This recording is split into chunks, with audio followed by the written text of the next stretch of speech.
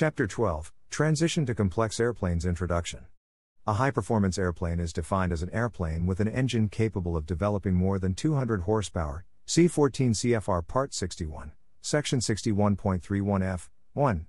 A complex airplane, see 14 CFR Part 61, Section 61.1, means an airplane that has a retractable landing gear, flaps, and a controllable pitch propeller, including airplanes equipped with an engine control system consisting of a digital computer and associated accessories for controlling the engine and propeller, such as a full-authority digital engine control, or, in the case of a seaplane, flaps and a controllable pitch propeller, including seaplanes equipped with an engine control system consisting of a digital computer and associated accessories for controlling the engine and propeller, such as a full-authority digital engine control.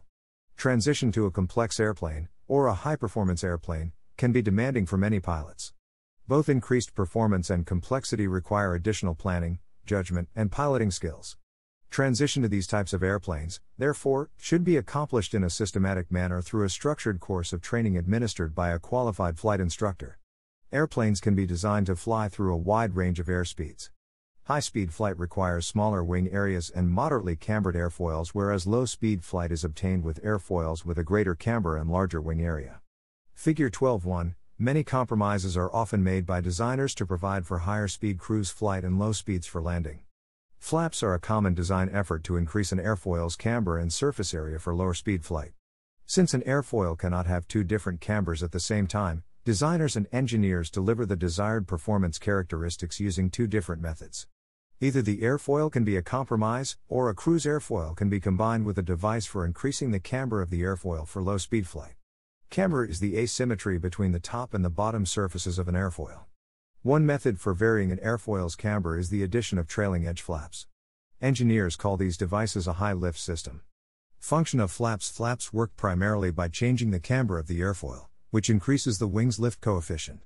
With some flap designs, the surface area of the wing is also increased. Flap deflection does not increase the critical stall angle of attack, AOA. In some cases, flap deflection actually decreases the critical OA. Deflection of a wing's control surfaces, such as ailerons and flaps, alters both lift and drag. With aileron deflection, there is asymmetrical lift which imparts a rolling moment about the airplane's longitudinal axis.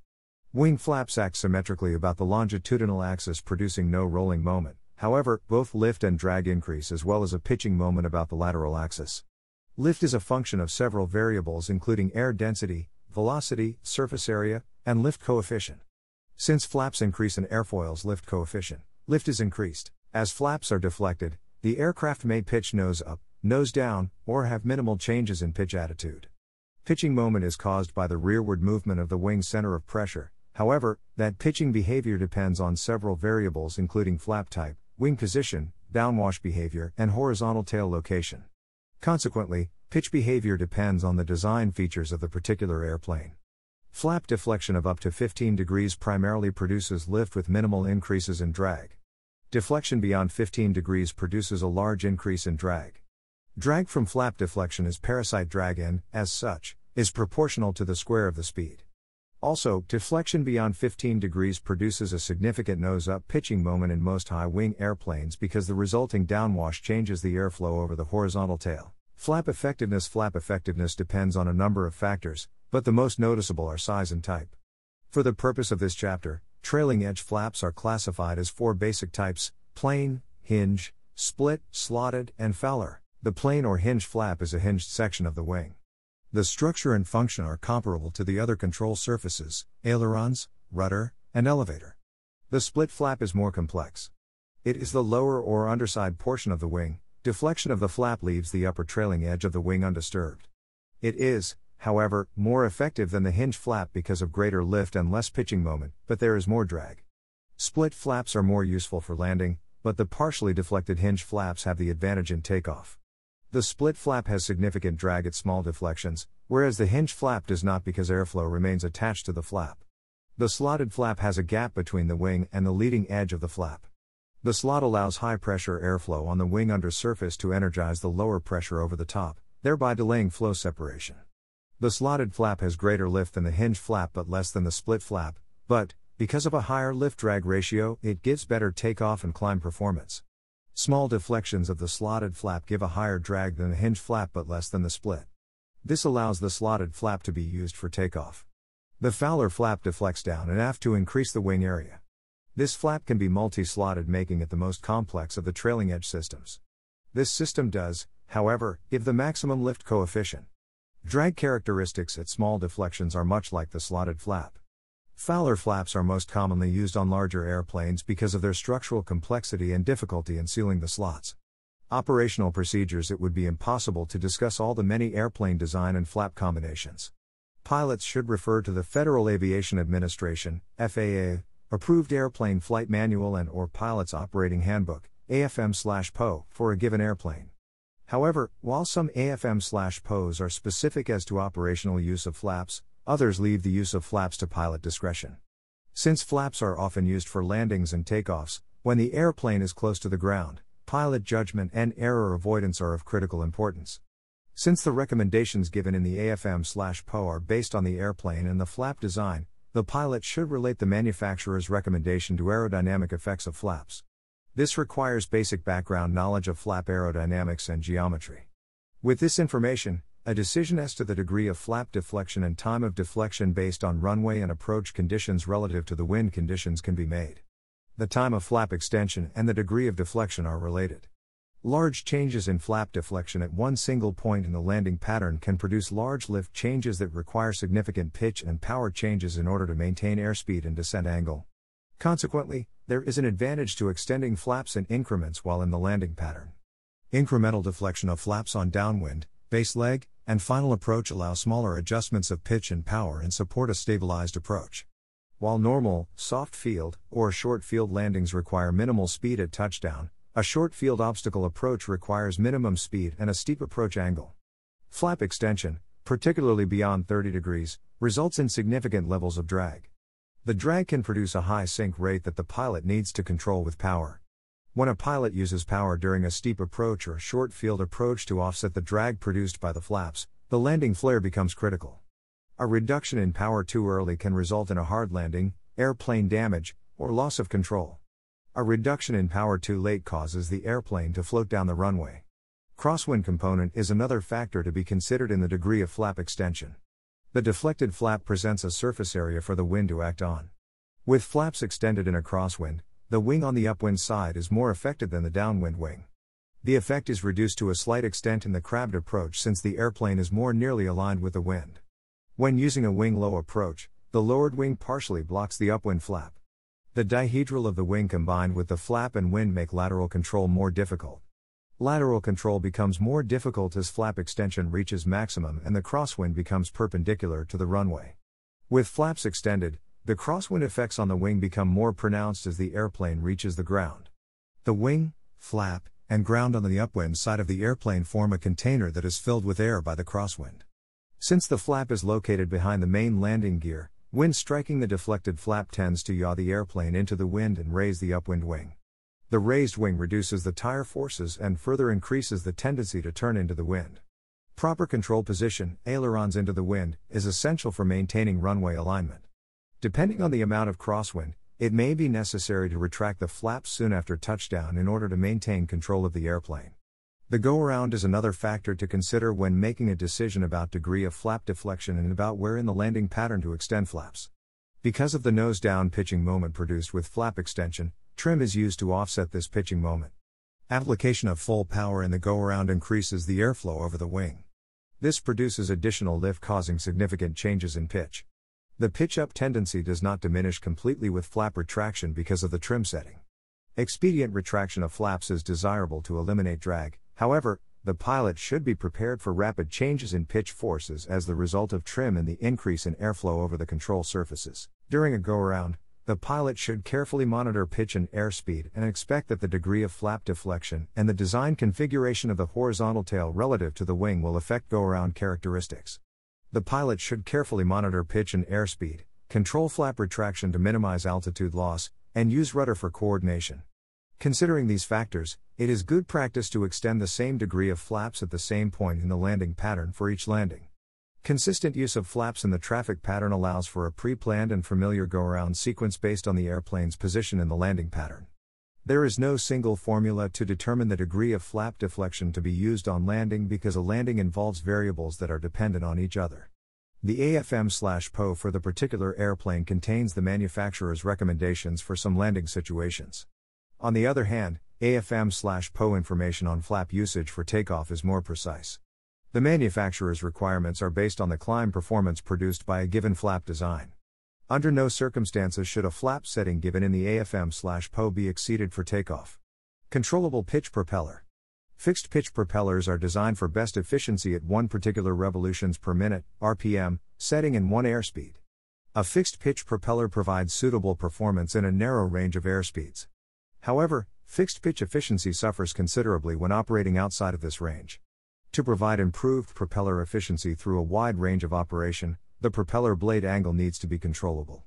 Constant speed propeller. A constant speed propeller keeps the blade angle adjusted for maximum efficiency during most flight conditions.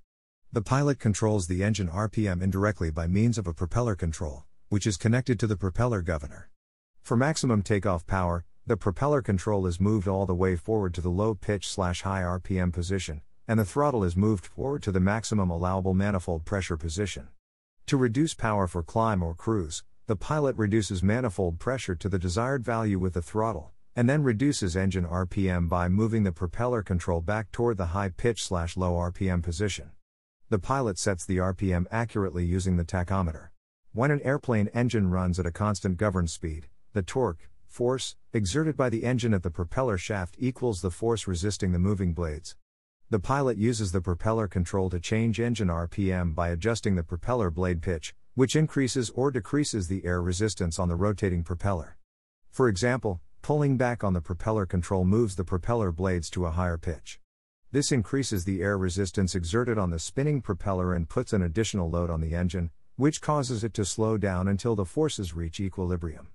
Advancing the propeller control reduces the propeller blade pitch.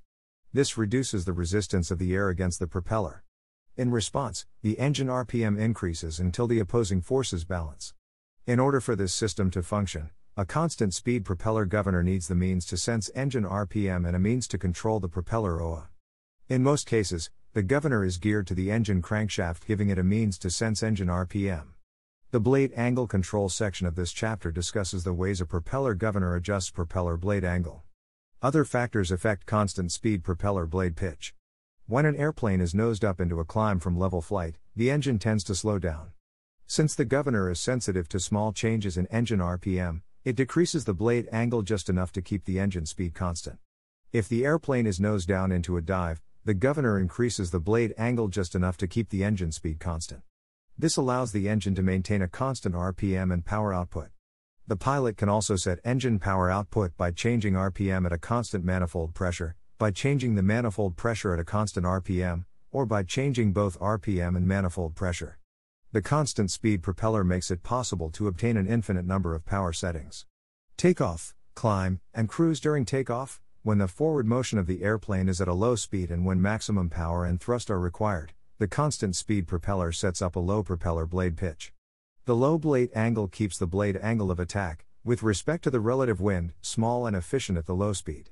At the same time, low blade pitch allows the propeller to handle a smaller mass of air per revolution. This light propeller load allows the engine to turn at maximum RPM and develop maximum engine power. Although the mass of air per revolution is small, the number of RPM is high, and propeller thrust is maximized until brake release. Thrust is maximum at the beginning of the takeoff roll and then decreases as the airplane gains speed. As the airspeed increases after liftoff, the load on the engine is lightened because of the small blade angle. The governor senses this and increases the blade angle slightly. Again, the higher blade angle, with the higher speed, keeps the blade OA with respect to the relative wind small and efficient. For climb after takeoff, the power output of the engine is reduced to climb power by decreasing the manifold pressure and increasing the blade angle to lower engine RPM. At the higher climb airspeed and the higher blade angle, the propeller is handling a greater mass of air per second at a lower slipstream velocity. This reduction in power is offset by the increase in propeller efficiency. The blade OA is again kept small by the increase in the blade angle with an increase in airspeed. At cruising altitude, when the airplane is in level flight, airspeed increases, and less power is required. Consequently, the pilot uses the throttle to reduce manifold pressure and uses the propeller control to reduce engine RPM. The higher airspeed and higher blade angle enable the propeller to handle a still greater mass of air per second at still smaller slipstream velocity. At normal cruising speeds, propeller efficiency is at or near maximum efficiency. Blade angle control. Once the RPM settings for the propeller are selected, the propeller governor automatically adjusts the blade angle to maintain the selected RPM. It does this by using oil pressure. Generally, the oil pressure used for pitch change comes directly from the engine lubricating system. When a governor is employed, engine oil is used and the oil pressure is usually boosted by a pump that is integrated with the governor. The higher pressure provides a quicker blade angle change. The RPM at which the propeller is to operate is adjusted in the governor head. The pilot changes this setting by changing the position of the governor rack through the flight deck propeller control. On some constant speed propellers, changes in pitch are obtained by the use of an inherent centrifugal twisting moment of the blades that tends to flatten the blades toward low pitch and oil pressure applied to a hydraulic piston connected to the propeller blades which moves them toward high pitch. Another type of constant speed propeller uses counterweights attached to the blade shanks in the hub. Governor oil pressure and the blade twisting moment move the blades toward the low pitch position, and centrifugal force acting on the counterweights moves them, and the blades, toward the high pitch position.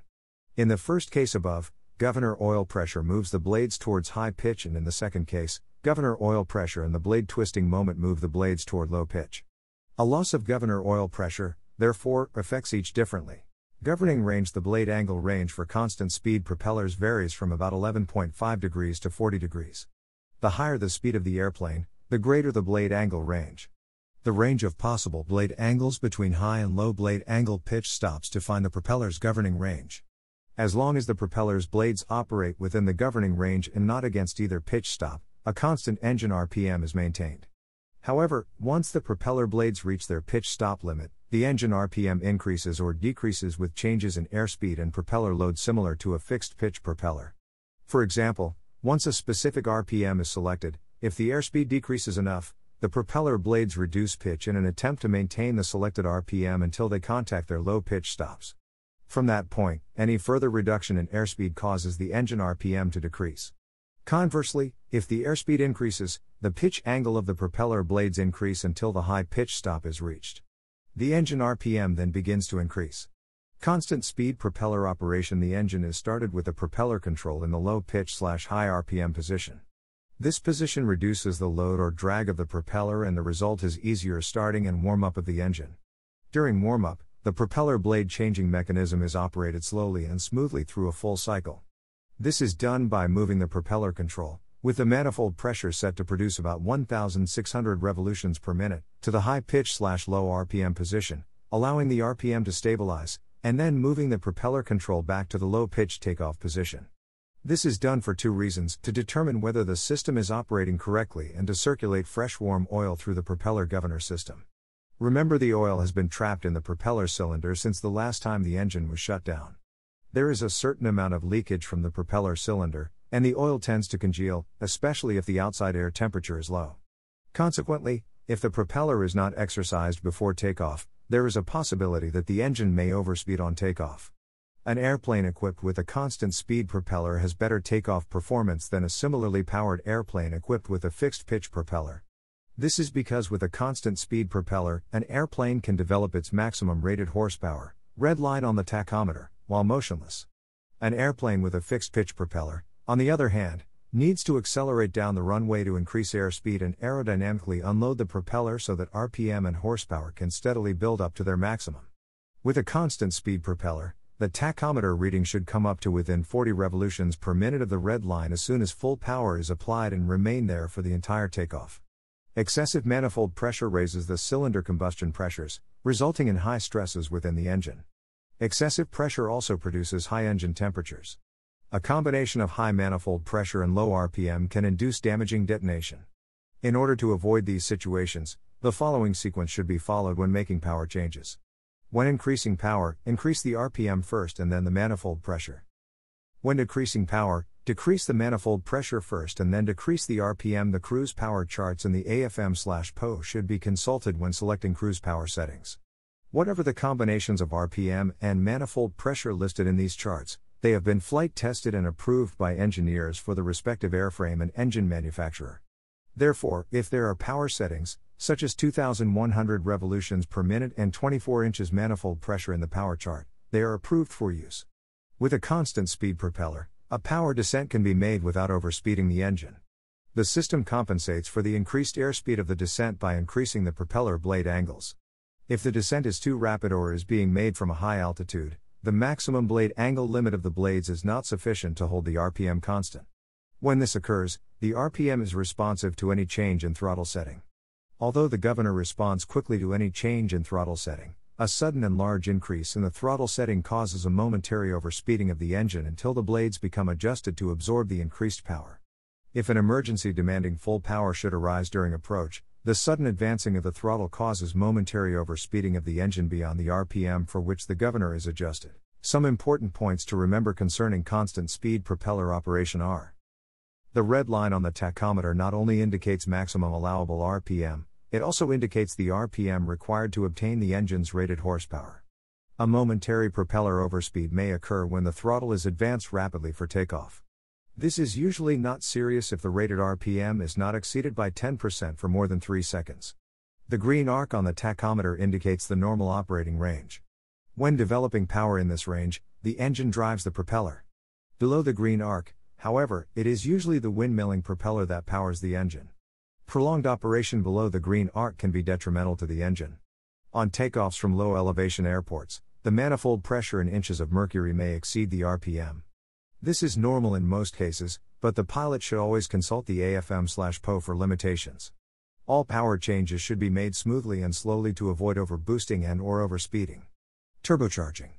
The turbocharged engine allows the pilot to maintain sufficient cruise power at high altitudes where there is less drag, which means faster true air speeds and increased range with fuel economy. At the same time, the power plant has flexibility and can be flown at a low altitude without the increased fuel consumption of a turbine engine. When attached to the standard power plant, the turbocharger does not take any horsepower from the engine to operate. It is relatively simple mechanically, and some models can pressurize the cabin as well.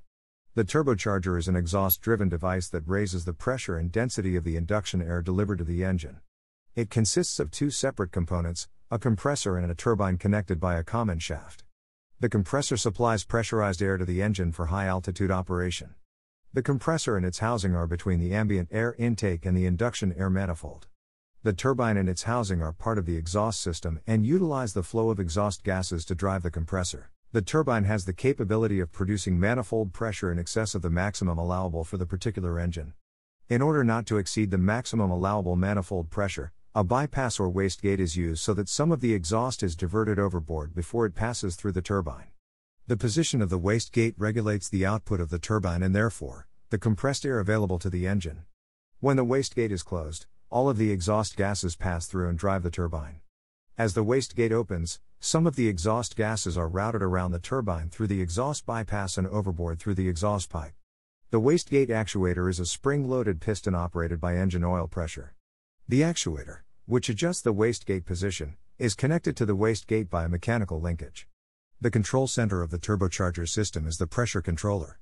This device simplifies turbocharging to one control, the throttle. Once the desired manifold pressure is set, virtually no throttle adjustment is required with changes in altitude. The controller senses compressor discharge requirements for various altitudes and controls the oil pressure to the wastegate actuator, which adjusts the wastegate accordingly. Thus the turbocharger will maintain the manifold pressure called for by the throttle setting. Ground boosting versus altitude turbocharging. Altitude turbocharging, sometimes called normalizing, is accomplished by using a turbocharger that maintains maximum allowable sea level manifold pressure, normally 29 to 30 Hg, to a certain altitude. This altitude is specified by the airplane manufacturer and is referred to as the airplane's critical altitude. Above the critical altitude, the manifold pressure decreases as additional altitude is gained. Ground boosting, on the other hand, is an application of turbocharging where more than the standard 29 inches of manifold pressure is used in flight. In various airplanes using ground boosting, takeoff manifold pressures may go as high as 45 Hg. Although a sea-level manifold pressure setting and maximum RPM can be maintained up to the critical altitude, the engine may not be developing sea-level power. Because the turbocharged induction air is heated by compression, lower induction air density causes a loss of engine power. Maintaining the equivalent horsepower output requires a somewhat higher manifold pressure at a given altitude than if the induction air were not compressed and heated by turbocharging. If, on the other hand, the system incorporates an automatic density controller, which automatically positions the wastegate so as to maintain constant air density to the engine, a near equivalent to sea-level horsepower output results. Operating characteristics. First and foremost, all movements of the power controls on turbocharged engines should be slow and smooth. Aggressive or abrupt throttle movements increase the possibility of overboosting. Carefully monitor engine indications when making power changes. When the wastegate is open, the turbocharged engine reacts the same as a normally aspirated engine when the RPM is varied. That is, when the RPM is increased, the manifold pressure decreases slightly. When the engine RPM is decreased, the manifold pressure increases slightly. However, when the wastegate is closed, manifold pressure variation with engine RPM is just the opposite of the normally aspirated engine. An increase in engine RPM results in an increase in manifold pressure, and a decrease in engine RPM results in a decrease in manifold pressure. Above the critical altitude, where the wastegate is closed, any change in airspeed results in a corresponding change in manifold pressure. This is true because the increase in ram air pressure with an increase in airspeed is magnified by the compressor, resulting in an increase in manifold pressure. The increase in manifold pressure creates a higher mass flow through the engine, causing higher turbine speeds and thus further increasing manifold pressure. When running at high altitudes, aviation gasoline tends to vaporize prior to reaching the cylinder. If this occurs in the portion of the fuel system between the fuel tank and the engine-driven fuel pump, an auxiliary positive pressure pump may be needed in the tank. Since engine-driven pumps pull fuel, they are easily vapor-locked. A boost pump provides positive pressure, which pushes the fuel and reduces the tendency to vaporize. Heat management. Turbocharged engines should be thoughtfully and carefully operated with continuous monitoring of pressures and temperatures. There are two temperatures that are especially important: turbine inlet temperature, TIT, or, in some installations, exhaust gas temperature, EGT, and cylinder head temperature. TIT or EGT limits are set to protect the elements in the hot section of the turbocharger, while cylinder head temperature limits protect the engine's internal parts. Due to the heat of compression of the induction air, a turbocharged engine runs at higher operating temperatures than a non-turbocharged engine. Because turbocharged engines operate at high altitudes, their environment is less efficient for cooling. At altitude, the air is less dense and, therefore, cools less efficiently. Also, the less dense air causes the compressor to work harder. Compressor turbine speeds can reach 80,000 to 100,000 revolutions per minute, adding to the overall engine operating temperatures. Turbocharged engines are also operated at higher power settings a greater portion of the time. High heat is detrimental to piston engine operation. Its cumulative effects can lead to piston, ring, and cylinder head failure and place thermal stress on other operating components. Excessive cylinder head temperature can lead to detonation, which in turn can cause catastrophic engine failure. Turbocharged engines are especially heat sensitive. The key to turbocharger operation is effective heat management. Monitor the condition of a turbocharged engine with manifold pressure gauge, tachometer, exhaust gas temperature/turbine inlet temperature gauge, and cylinder head temperature gauge. Manage the heat system with the throttle, propeller RPM, mixture, and cowl flaps. At any given cruise power, the mixture is the most influential control over the exhaust gas/TIT. The throttle regulates total fuel flow, but the mixture governs the fuel-to-air ratio. The mixture, therefore, controls temperature. Exceeding temperature limits in an after takeoff climb is usually not a problem since a full rich mixture cools with excess fuel. At cruise, power is normally reduced and mixture adjusted accordingly. Under cruise conditions, monitor temperature limits closely because that is when the temperatures are most likely to reach the maximum, even though the engine is producing less power. Overheating in an en route climb, however, may require fully open cowl flaps and a higher airspeed. Since turbocharged engines operate hotter at altitude than normally aspirated engines, they are more prone to damage from cooling stress. Gradual reductions in power and careful monitoring of temperatures are essential in the descent phase. Extending the landing gear during the descent may help control the airspeed while maintaining a higher engine power setting. This allows the pilot to reduce power in small increments, which allows the engine to cool slowly. It may also be necessary to lean the mixture slightly to eliminate roughness at the lower power settings. Turbocharger failure. Because of the high temperatures and pressures produced in the turbine exhaust system, any malfunction of the turbocharger should be treated with extreme caution. In all cases of turbocharger operation, the manufacturer's recommended procedures should be followed. This is especially so in the case of turbocharger malfunction. However, in those instances where the manufacturer's procedures do not adequately describe the actions to be taken in the event of a turbocharger failure, the following procedures should be used. Overboost condition: if an excessive rise in manifold pressure occurs during normal advancement of the throttle, possibly owing to faulty operation of the wastegate. Immediately retard the throttle smoothly to limit the manifold pressure below the maximum for the RPM and mixture setting. Operate the engine in such a manner as to avoid a further overboost condition. Low manifold pressure: although this condition may be caused by a minor fault, it is quite possible that a serious exhaust leak has occurred, creating a potentially hazardous situation. Shut down the engine in accordance with the recommended engine failure procedures, unless a greater emergency exists that warrants continued engine operation. If continuing to operate the engine, use the lowest power setting demanded by the situation and land as soon as practicable. It is very important to ensure that corrective maintenance is undertaken following any turbocharger malfunction. Retractable landing gear. The primary benefits of being able to retract the landing gear are increased climb performance and higher cruise airspeeds due to a decrease in drag after gear retraction. Retractable landing gear systems may be operated either hydraulically or electrically, or may employ a combination of the two systems.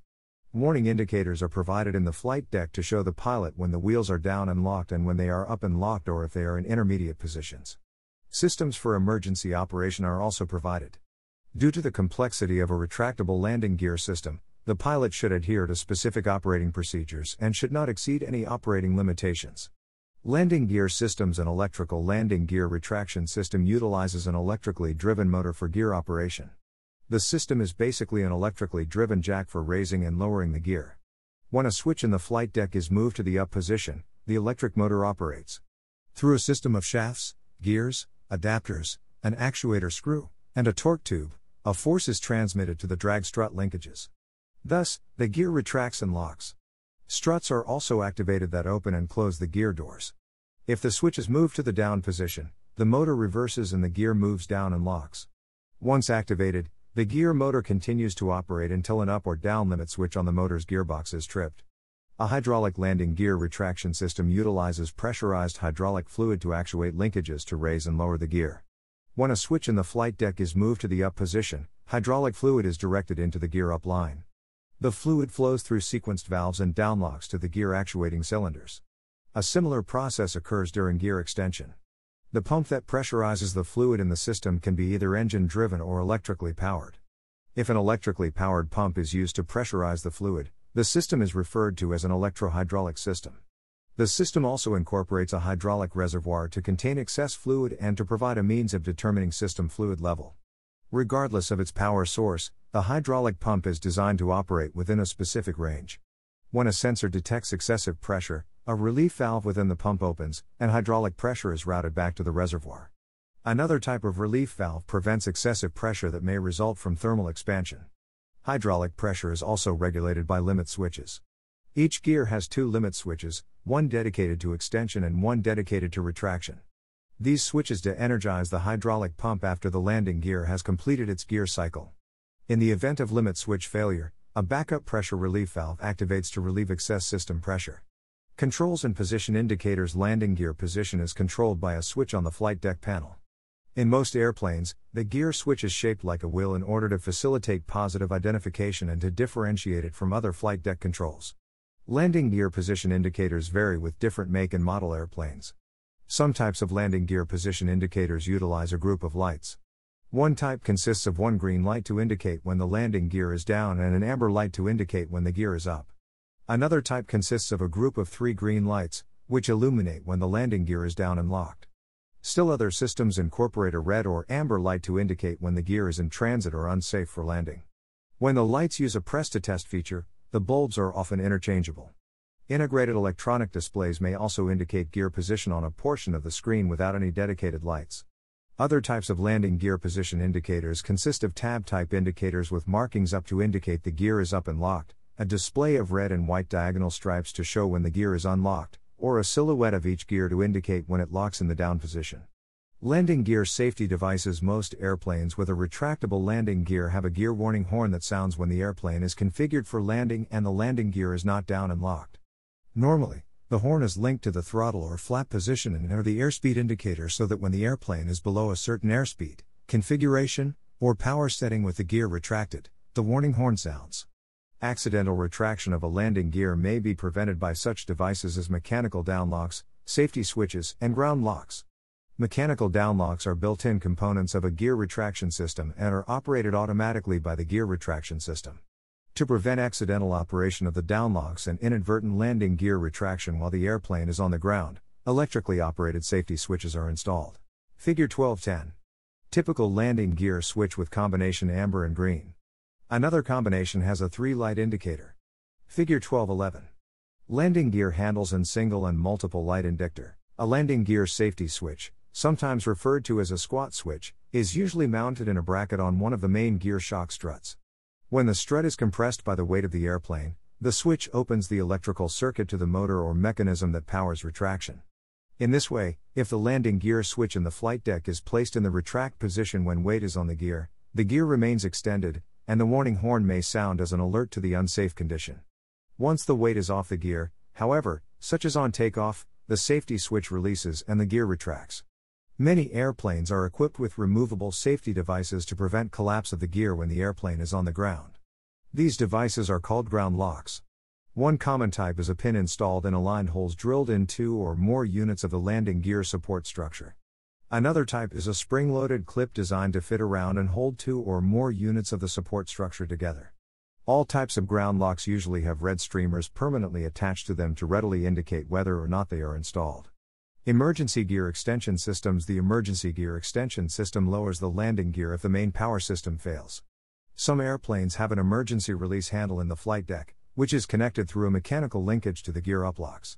When the handle is operated, it releases the uplocks and allows the gear to free fall or extend under their own weight. On other airplanes, release of the uplock is accomplished using compressed gas, which is directed to uplock release cylinders. In some airplanes, design configurations make emergency extension of the landing gear by gravity and air loads alone impossible or impractical. In these airplanes, provisions are included for forceful gear extension in an emergency. Some installations are designed so that either hydraulic fluid or compressed gas provides the necessary pressure, while others use a manual system, such as a hand crank for emergency gear extension. Hydraulic pressure for emergency operation of the landing gear may be provided by an auxiliary hand pump, an accumulator, or an electrically powered hydraulic pump depending on the design of the airplane. Operational procedures pre-flight. Because of their complexity, retractable landing gear demands a close inspection prior to every flight. The inspection should begin inside the flight deck. First, make certain that the landing gear selector switch is in the gear down position. Then, turn on the battery master switch and ensure that the landing gear position indicators show that the gear is down and locked. External inspection of the landing gear consists of checking individual system components. The landing gear, wheel well, and adjacent areas should be clean and free of mud and debris. Dirty switches and valves may cause false safe light indications or interrupt the extension cycle before the landing gear is completely down and locked. The wheel wells should be clear of any obstructions, as foreign objects may damage the gear or interfere with its operation. Bent gear doors may be an indication of possible problems with normal gear operation. Ensure shock struts are properly inflated and that the pistons are clean. Check main gear and nose gear uplock and downlock mechanisms for general condition. Power sources and retracting mechanisms are checked for general condition, obvious defects, and security of attachment. Check hydraulic lines for signs of chafing and leakage at attach points. Warning system micro switches, SWAT switches, are checked for cleanliness and security of attachment. Actuating cylinders, sprockets, universal joints, drive gears, linkages, and any other accessible components are checked for condition and obvious defects. The airplane structure to which the landing gear is attached is checked for distortion, cracks, and general condition. All bolts and rivets should be intact and secure. Takeoff and climb. Normally, the landing gear is retracted after liftoff when the airplane has reached an altitude where, in the event of an engine failure or other emergency requiring an aborted takeoff, the airplane could no longer be landed on the runway. This procedure, however, may not apply to all situations. Pre-planned landing gear retraction taking into account the following: length of the runway, climb gradient, obstacle clearance requirements, the characteristics of the terrain beyond the departure end of the runway, the climb characteristics of the particular airplane. For example, in some situations it may be preferable, in the event of an engine failure, to make an off-airport forced landing with the gear extended in order to take advantage of the energy-absorbing qualities of the terrain. See Chapter 18, Emergency procedures. In which case, a delay in retracting the landing gear after takeoff from a short runway may be warranted. In other situations, obstacles in the climb path may warrant a timely gear retraction after takeoff. Also, in some airplanes the initial climb pitch attitude is such that any view of the runway remaining is blocked, making an assessment of the feasibility of touching down on the remaining runway difficult. Avoid premature landing gear retraction and do not retract the landing gear until a positive rate of climb is indicated on the flight instruments. If the airplane has not attained a positive rate of climb, there is always the chance it may settle back onto the runway with the gear retracted. This is especially so in cases of premature liftoff. Remember that leaning forward to reach the landing gear selector may result in inadvertent forward pressure on the yoke, which causes the airplane to descend. As the landing gear retracts, airspeed increases and the airplane's pitch attitude may change. The gear may take several seconds to retract. Gear retraction and locking, and gear extension and locking, is accompanied by sound and feel that are unique to the specific make and model airplane. Become familiar with the sound and feel of normal gear retraction so that any abnormal gear operation can be readily recognized. Abnormal landing gear retraction is most often a clear sign that the gear extension cycle will also be abnormal. Approach and landing. The operating loads placed on the landing gear at higher airspeeds may cause structural damage due to the forces of the airstream. Limiting speeds, therefore, are established for gear operation to protect the gear components from becoming overstressed during flight. These speeds may not be found on the airspeed indicator. They are published in the AFM/PO for the particular airplane and are usually listed on placards in the flight deck. The maximum landing extended speed, VLE, is the maximum speed at which the airplane can be flown with the landing gear extended.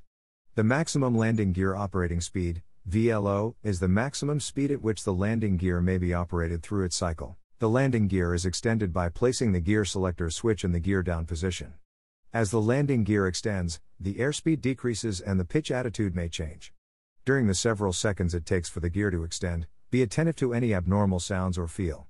Confirm that the landing gear has extended and locked by the normal sound and feel of the system operation, as well as by the gear position indicators in the flight deck. Unless the landing gear has been previously extended to aid in a descent to traffic pattern altitude, the landing gear should be extended by the time the airplane reaches a point on the downwind leg that is opposite the point of intended landing. Establish a standard procedure consisting of a specific position on the downwind leg at which to lower the landing gear. Strict adherence to this procedure aids in avoiding unintentional gear up landings. Operation of an airplane equipped with a retractable landing gear requires the deliberate, careful, and continued use of an appropriate checklist. When on the downwind leg, make it a habit to complete the before landing checklist for that airplane. This accomplishes two purposes: it ensures that action has been taken to lower the gear and establishes awareness so that the gear down indicators can be rechecked prior to landing.